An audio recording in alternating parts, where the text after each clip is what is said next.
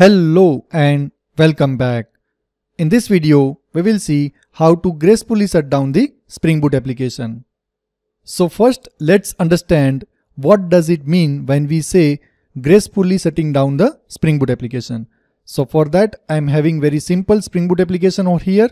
One test controller having one get API /hello, and I'm returning one simple text hello infybuzz.com. Okay.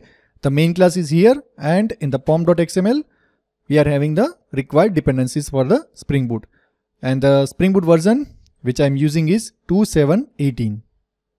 One thing you need to keep in the mind is that when you want to use the graceful shutdown feature provided by Spring Boot, you should have at least Spring Boot version 2.3 or newer.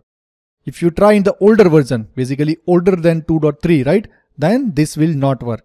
So please keep this in the mind. Okay, now let's go to our test controller, put a debug point over here where we are returning this one, and run the Spring Boot application in the debug mode. Why we are running a Spring Boot application in a debug mode and why we have a debug point over here, you will get an idea. Okay, so clear the logs. Let's jump to browser and hit this API.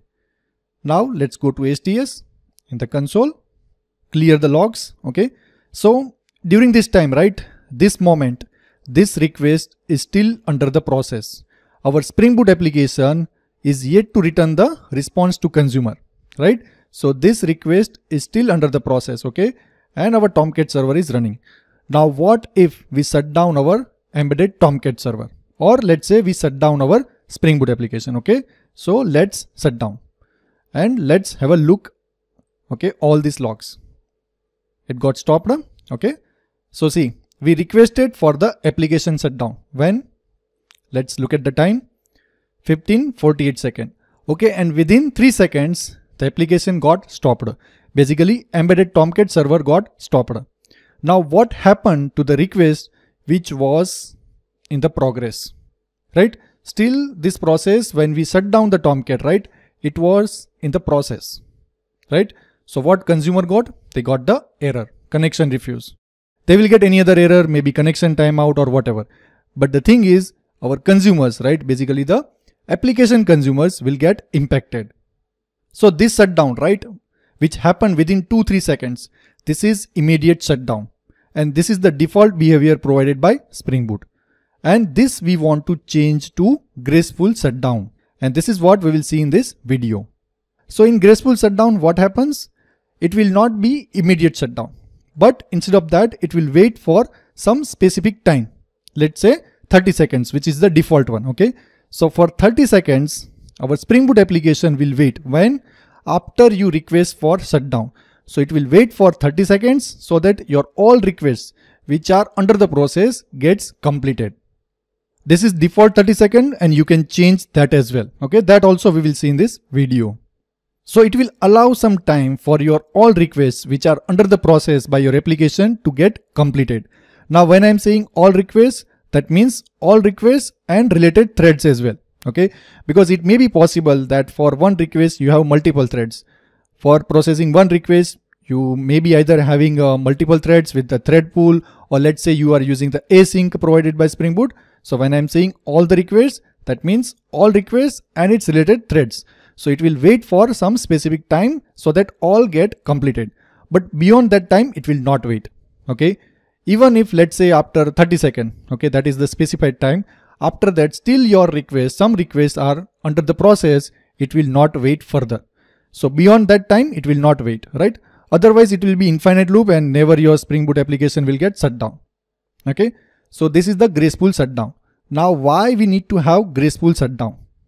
So the thing is, when you deploy your Spring Boot application in production, right, you may be either deploying a newer version or let's say you are just doing the restart of the same version.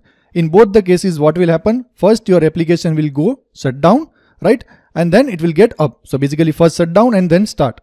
So what will happen during that time, right? Whatever requests are under the process will get impacted. And if you have a huge traffic, right, then your consumers will see high number of errors. Just like just now I show you, right? This kind of thing. So to have the minimal impact on your consumers, you should use graceful shutdown in your Spring Boot application. Now let's see how to use the graceful shutdown. Okay, so for that we have to change the default immediate shutdown to graceful. So go to application.properties and we need to set one property, that is server.shutdown. Okay, set it as graceful. Okay, go to this property.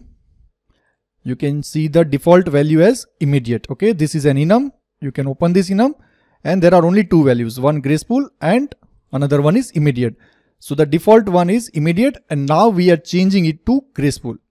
And as I said earlier, the default grace time is 30 seconds. Okay, that means when we have graceful shutdown, our Spring Boot application will wait for 30 seconds after we request for the shutdown. Okay, so that all requests which are under the process get completed. Let's see, okay, how it works.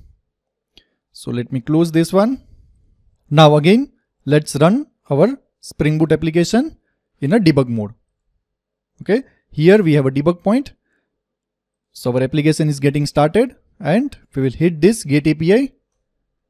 Let's go to STS. First, clear all the logs. Okay, so this request is still under the process. Okay, now let's stop our embedded Tomcat server, or let's say, you can say, let's stop our Spring Boot application. So this graceful one, okay, is applicable for any of the embedded servers provided by Spring Boot. Here I am using embedded Tomcat, but this is same for embedded ZT or embedded NetT, basically whatever embedded servers provided by Spring Boot. So let's stop our Spring Boot application. Okay, now let's have a look at the logs. See, application shutdown requested, but it is not getting shut down immediately. You see, 2140 we requested, but still what it is saying in the logs, commencing graceful shutdown. Okay, waiting for active requests to get completed. Okay, so it will wait for 30 seconds. So around 2140 we requested, right? So 2210, sorry. Okay, 30 seconds if we had, see, now it is getting shut down, not immediately. Okay, so this is the time when we requested for the shutdown. Okay, if you look at it, the logs, we requested commencing graceful shutdown, and when it got stopped, see the logs, 2210, just after 30 seconds. Okay, and that is mentioned too in the logs as well. You can see timeout of 30,000 milliseconds, which is 30 seconds. So this is graceful shutdown, in which it is waiting for some specific time so that our all requests get completed. But what if before that all requests get completed? Let's say within 10 seconds. Then should it wait for another 20 seconds or not? Let's see. Okay, so let's run our Spring Boot application in the debug mode again, and we will do the same thing. But this time what we will do, after some time we will do release from the debug point. We will process it.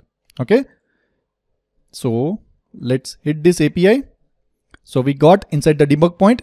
Now let's wait for some time. Okay, first clear the logs, request for the shutdown. Okay, and this request is still under the process, right? Now let's do F8, basically release from here within few seconds. Okay, so before 30 seconds, basically all requests get completed. So it will not wait till 30 seconds. See what it is saying, application shutdown requested. When? See, when the shutdown requested, 23:25, right? 23 minutes, 25 seconds. And within 13 seconds, all the requests get completed, right? So then it is getting shut down. It is not waiting for 30 seconds exactly. So basically 30 seconds is the upper limit. If before that all requests get completed, it will shut down. But beyond 30 seconds, it will not wait. Okay. And this also you can change the default 30 seconds, right? You can change. So for that one, you have to set one property, spring.lifecycle timeout per shutdown phase. Let's say we want to have it as 10 seconds. Okay. Instead of 30 seconds, we are setting it as 10 seconds. Again, we have to run the Spring Boot application in the debug mode. Let's run our Spring Boot application in the debug mode. And we will do the same thing. We will hit this API. Okay. Clear the logs. Now let's request for the shutdown. Okay. Now let's see for how many seconds it is going to wait so that our all requests get completed. Okay. So when we requested 2550. So 26 should be shut down. See, exactly after 10 seconds, it is getting shut down. Now you can change this to minutes as well. Okay, for example, 1 minute. So you can do like this as well. So this really depends on your application and how much traffic it is having per second. If you have a huge traffic per second, then you need more time, so that when you request for the shutdown, it will allow your resources to complete and process all the requests which are in progress. Okay, so this is up to you, how much time you need for your Spring Boot application to have the grace period, so that it can process all the requests which are in progress. This example we have seen with the embedded Tomcat server, but this is applicable for all the embedded servers provided by Spring Boot. Like I said earlier, embedded Jetty, embedded Netty, and others. And one more thing you need to keep in the mind is that this is only available from the Spring Boot version 2.3 and newer, not in the older versions. So this is how you can gracefully shut down the Spring Boot application. If you like the video, then please subscribe to the channel, hit the notification bell, like the video, do comment in the comment section and share with your friends. We'll see you in the another video. Till then, happy learning and happy coding.